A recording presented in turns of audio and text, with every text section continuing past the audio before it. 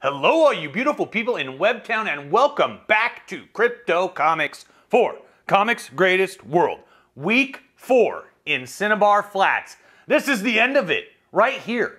We've gone through 16 weeks of comic book releases from Dark Horse Comics, highlighting an array of new heroes in a whole new universe. It is Comics Greatest World.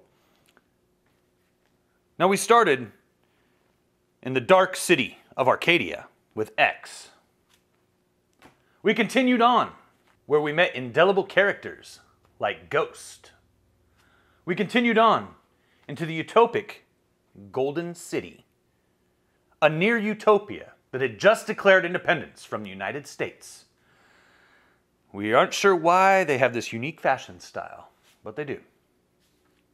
Then we continued on into the industrial city of Still Harbor, where we met characters like Barbed Wire, best known for the movie starring Pamela Anderson. Then we ended up right here in Cinnabar Flats, a desert town on the edge of a military base in Nevada.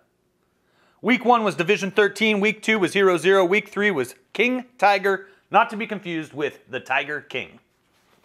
Carol Baskins, not welcome on Crypto Comics.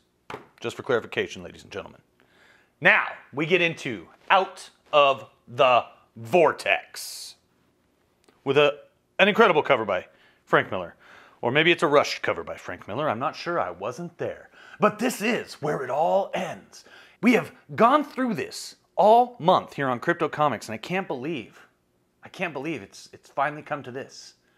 I can't wait to find out what has been happening in these comics, because I'm curious to know. And here we go. As always, our prologue sequence is by Mike Richardson, with art by who? Lee Weeks. Main story by Randy Stradley, with art by Bob McLeod, of the Clan McLeod. There can be only one. 1993.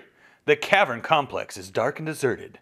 Government scientists no longer try to understand what has happened here, content instead to monitor the vortex and contain it. Now 3 strange figures have gained access to the compound. The Seekers have arrived, searching for the one they call the Heretic. Cinnabar Flats, U.S. Army Research Center, Nevada. Just over an hour ago, a trio of beings from another world battled their way into this high-security complex. Help me. Now, a very different trio of beings is making their way out. Please, the pain. Oh man, are you in pain? Yes. It looks like it really hurts. Would you like me to make the pain go away? Yes, please. Sure thing, pal. Tales from the crypt. Sorry, I just had to do that. What happened out here? It looks like somebody fought a war, but the only casualties are our boys. Yeah, well, if the Army's got a problem, let the Army deal with it. Don't forget, Vapor, if our boys catch us, it's right back to our cells in Block 13. Not this time, Charger.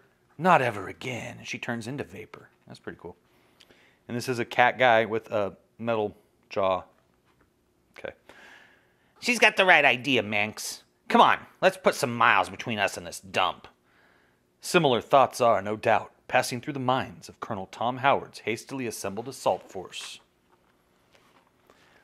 As they approach the part of the Cinnabar Flats installation that houses the anomaly known as the Vortex. That's where they breached the containment wall, Colonel. The apparent focus of the attack by the alien beings who call themselves Seekers. See, here they are peeking through there. I detect traces of the energy signature we seek, brothers, but they read as if coming from a great distance. Patience, Brother Rimmon. Continue scanning. All right, Anderson, fall back. Let us handle this. Please don't cut me out of this, Colonel. I can handle a weapon as well as any of the men. Okay, we know where that's going.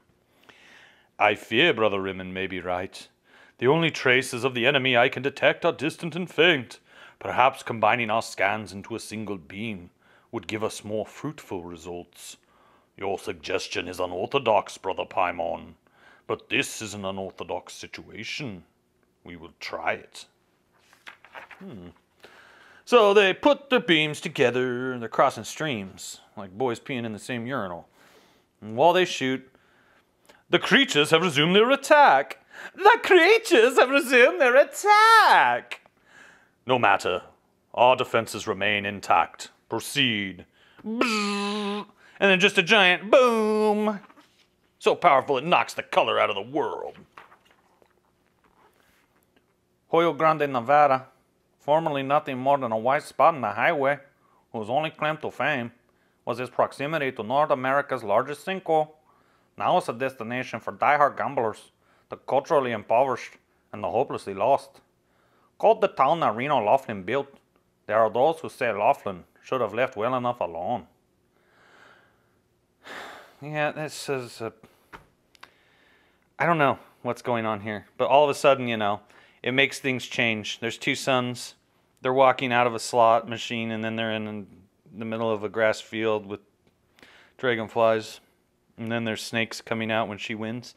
Ding, ding, ding, ding, ding. Yes! Whatever. And then he gets confused. Ah, Wrath, what the... See, it's our friends from Division 13, whatever. Right?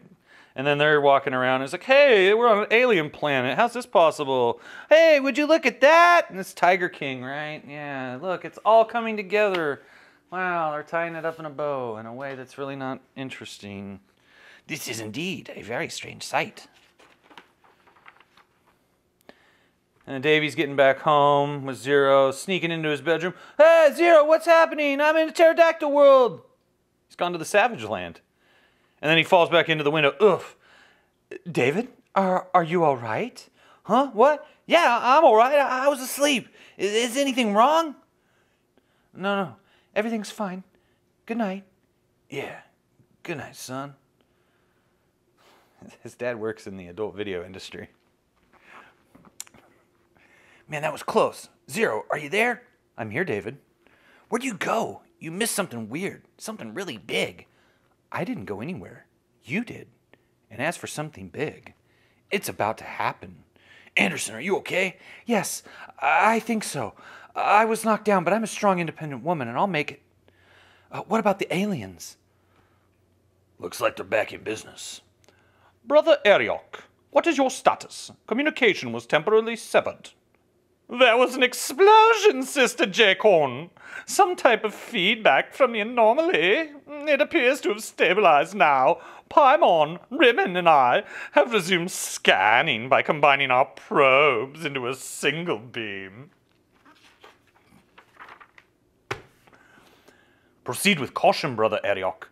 Energy signatures are consistent with those of the heretic, but power levels are fluctuating wildly. Your concern is duly noted, Sister Jacon, but I believe our current tact is... No, discontinue scans! Repeat, energy readings are beyond anticipated safe levels. Discontinue scanning protocols immediately. Brother Ariok, do you hear me? She doesn't have the glasses on. What? I like them with the glasses on. I have returned. Whoa, that's a pretty cool panel. That's on par with some Image Comics stuff, I think. Continued next month. You'd better believe it. What? But it's 16 weeks. What do you mean, Crypto? What do you mean, continued on? Next, the battle continues in Out of the Vortex. Issue 1. Coming up next on Crypto Comics. But until then, here's an excerpt from a 1947 classified report on the underground construct discovered at Cinnabar Flats. In summary, the structure was built for purposes as mysterious as the current whereabouts of the builders. Didn't tell us anything, did it? You know, I wonder who won that contest. If you're the guy that won the contest, or the girl, leave a message down there in the comment section. It'd be interesting to know if that person's out there. So, Out of the Vortex, Week 4, Cinnabar Flats, Comics Greatest World, Dark Horse Comics. We're coming back with Out of the Vortex, Issue number 1, Comics Greatest World, Cinnabar Flats, Dark Horse Comics. Right here on Crypto Comics.